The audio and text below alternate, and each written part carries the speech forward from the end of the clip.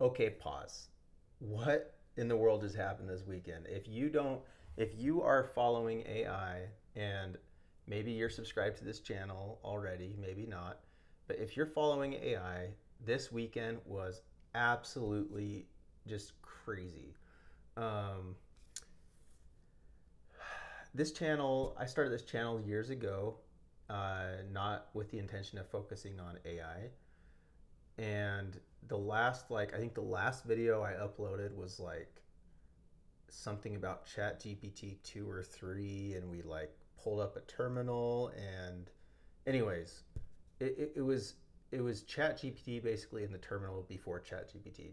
All Chat GPT has done is give us a interface and improved on the GPT-3, GPT-2 models.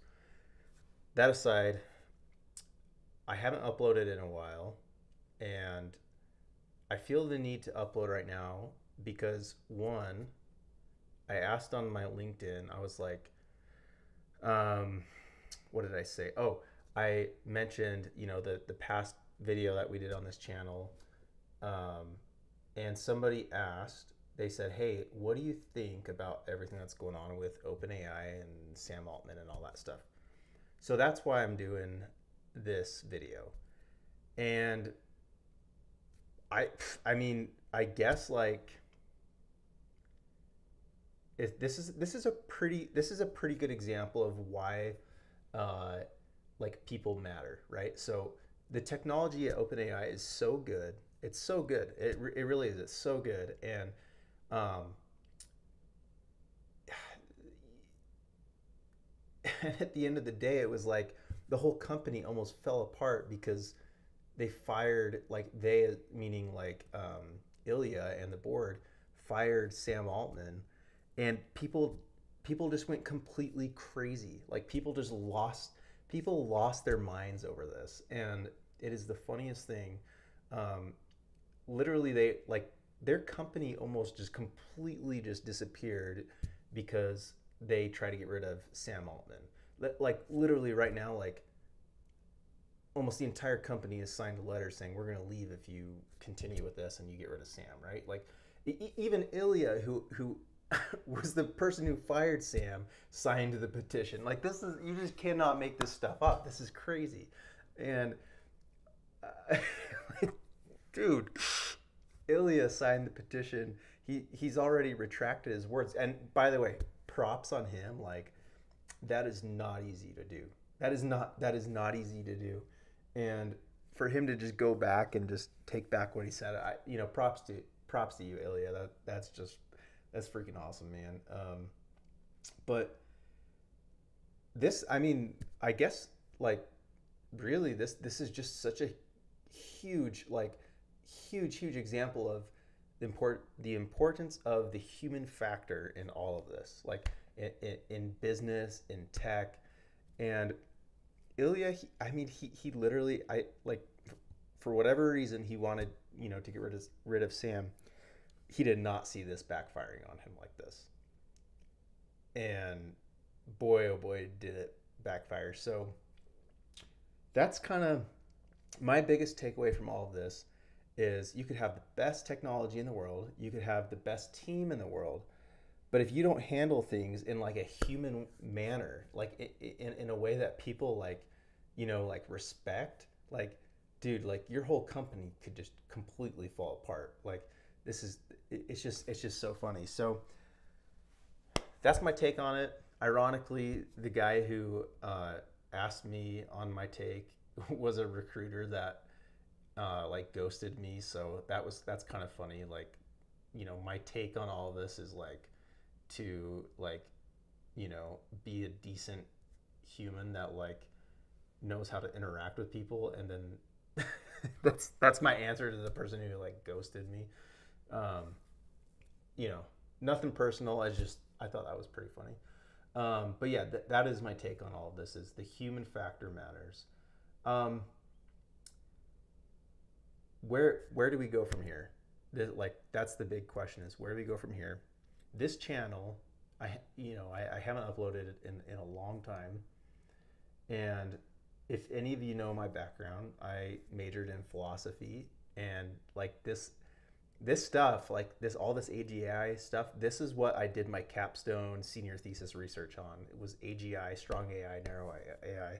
I know I've been working in tech and like working as a computer programmer and, you know, software developer, but my true passion is actually on this topic with AGI relating to consciousness, philosophy of mind, all that stuff that's just like, you know, kind of out there. But I mean, like, is it really out there? Like, you know, is this stuff really out there?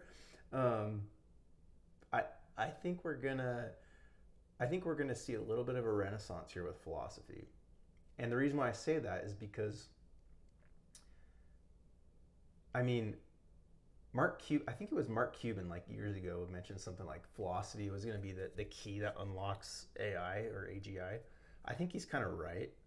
And the reason why I think he's right, and the reason why I think philosophy in general is very, very good for AI, is because philosophy helps us, anybody, anybody who's interested in AI, studying philosophy and learning how to be a philosopher helps you ask the right questions.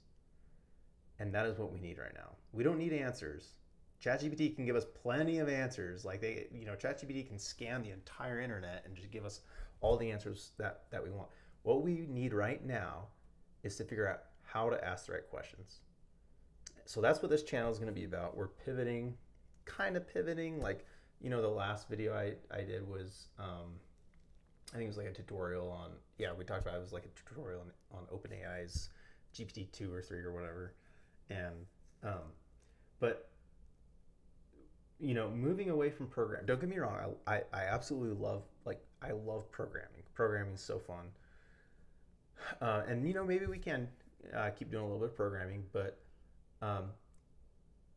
if you're a subscriber or if you're new to this channel and you want to subscribe, that is going to be the focus moving forward, is philosophy, asking all these questions. We're going to be diving into AGI. Luckily, this is something I've been studying for almost a decade now.